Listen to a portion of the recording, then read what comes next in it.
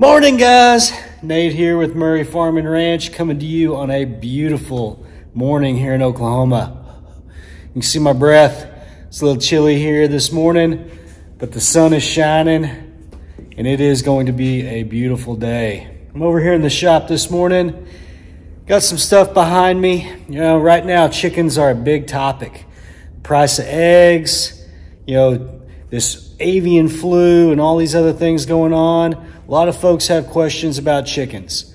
And one of the big hot topics recently has been chicken feed and whether or not there's some conspiracy to lower the protein or, you know, some reason why chickens have been producing fewer eggs. Whether or not it's a deliberate thing or not, people have been kind of investigating making their own food and using other things outside of your box store chicken feed. I've got some ingredients behind me here, and I'm going to show you guys how we mix our feed. I use a concrete mixer to mix my feed. It makes it a little easier than having to use a wheelbarrow and, you know, add in a little bit, mix it around. And if you have a concrete mixer laying around, that's going to be a great tool. You don't have to use it just for concrete. And, you know, if there's a little bit of concrete left over, it's just going to be some grit. It's not going to hurt anything. It's chickens, they'll either eat it or they won't. So first thing is I'm going to show you guys what we're going to put in our mix and how we go about that. Alrighty, so the mix is 5 core ingredients. I didn't have enough room on the table for the 5th one, so it's on the ground. But these are on the table listed kind of in order of the ratio. So the base of our mix is going to be a 1-to-1-to-1, and that is black oil sunflower seeds, feed oats, and corn chops. So black oil sunflower seeds, they have a lot of good healthy fat in them. They're gonna have a protein content, a minimum protein content of around 15 to 16%. And these things are wonderful for all sorts of birds. Next is gonna be our feed oats. So feed oats are another seed.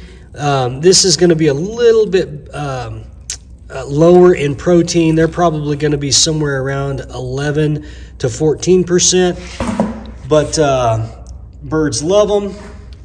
Corn, the corn chops are going to be the lowest protein in our mix. This is going to be about 7.5% protein, but corn has some good carbohydrates in it.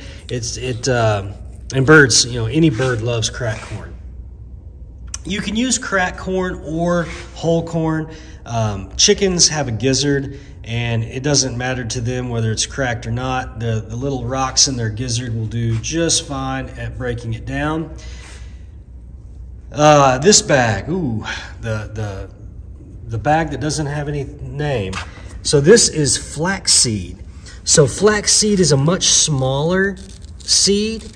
It also is high in protein. It has a little bit different mix protein fat carb ratio.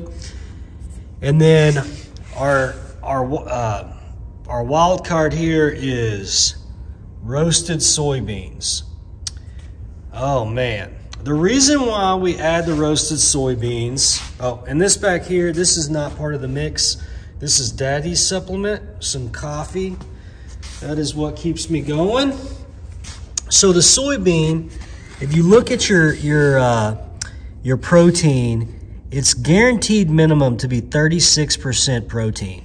So this is like a little powerhouse of protein here, and that's part of the reason why we add it to our mix.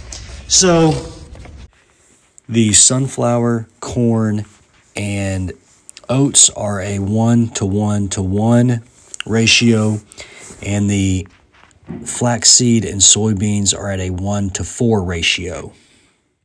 Our end product is going to look something like this. So when you get a handful of this, you're going to see flaxseed, you're gonna see soybeans, you're gonna see black oil sunflowers, and oats. And so this mix right here looks way more like what you would expect a grain, like a scratch grains to look like. But the difference is this thing is kicking in the protein department. Where your scratch grains may be like 11%, this is gonna be closer to like 20% protein. Well, one of the things I wanted to mention is that your mix, your needs may be a little bit different. Our birds are, their coop area is contained within inside another fence. And so that area is about an acre in size. And so they have a lot of room to rummage around, and they pick bugs, and they supplement their diet. When we're home, we a lot of times will open that up and we let them free range wherever they want to go. And in those days, I mean, they can eat all sorts of different things. We also supplement with kitchen scraps. Anything that we have left over that's organic goes into our compost bins, and our compost bins are open bins, and our chickens will get in there and scratch and dig around, and they pick kind of what they want, they leave what they don't. And so our chickens are getting alternate sources of food in addition to what we're feeding here. And so if your situation is different, maybe you live in town, you have a really small area, maybe your chickens, live in a 12 by 10 run, and that's all they get. Your supplements you may need to do things a little different based on what the availability of their nutrients may be. So anyway, we're gonna do, like I say, a 1-to-1-to-1 black sunflower, corn chops, oats ratio, and then 4-to-1 roasted soybeans and flaxseed. We're gonna supplement with some oyster shell and some diatomaceous earth. And that is gonna make a bang up mix for our chickens. I store it in these plastic containers that have a lid. It keeps it nice and dry. It keeps critters out of there. And it's ready to go when we need it. Let's talk about a couple of other things that you need to think about supplementing. So number one here is grit. Your grit is basically little granite chips that have been ground up. They're abrasive, and the birds will lodge these in their gizzards, and then these things, they grind back and forth when they eat foods and seeds, and it helps to extract the nutrients. So when you're making a mix like this, the birds have to have grit available. We feed the grit on on a free choice basis. So we'll have it available for them in a separate tray, and they can get it as they need it. Oyster shell is a mix that we will put in our mix. This is a little bag. It's much more efficient to buy a 50-gallon or a 50-pound bag. My feed store was out of them the other day, so I bought these just kind of for purposes of making this video. But we'll mix this in with our feed. And then diatomaceous earth is something else that you may think about supplementing. It's good for, maybe it's potentially good for removing parasites, and it's another source of calcium, and we mix in a little bit with our feed.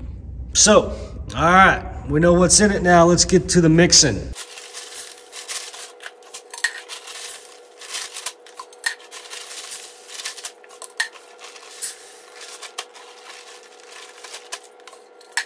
I want to talk quantity now.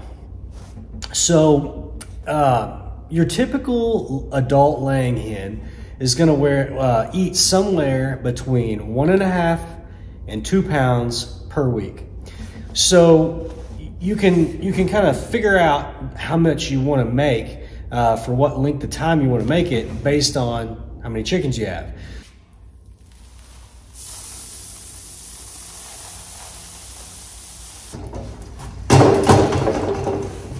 There you have it, folks. It's that easy. It's not hard to make your own chicken feed. It's going to be pretty cost effective also.